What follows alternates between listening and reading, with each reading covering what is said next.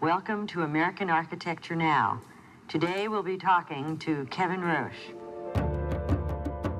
This wasn't a guy that played golf or went sailing. He was architecture 24 hours a day. Kevin is incredibly important to the history of American architecture in the second half of the 20th century.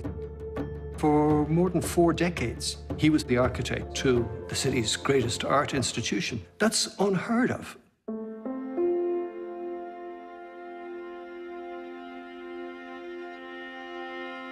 Whoever thought of putting lawns and gardens on the roof of the building, making a building as a park, as a landscape? He really wanted it to be integrated with the surrounding community.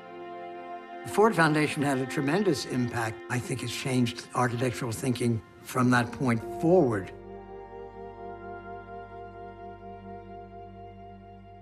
Kevin has this saying, ego in architecture is dangerous. I think that's a little coy on his part. He has a massive ego. And he can be dangerous, too.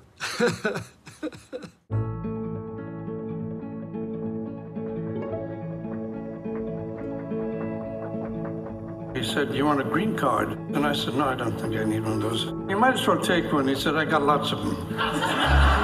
Everybody loves Kevin, the person. So charming, so Irish. You all, I don't know what you do in the water in there, but it's always amazing.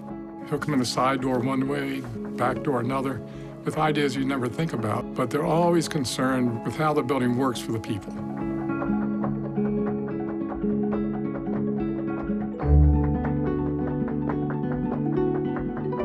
I never think of these things as Kevin Roche buildings.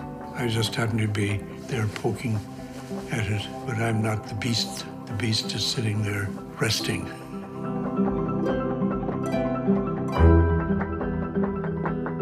In a way, I wish I'd been a poet because I had a great love for that. It's so much easier because you don't have clients.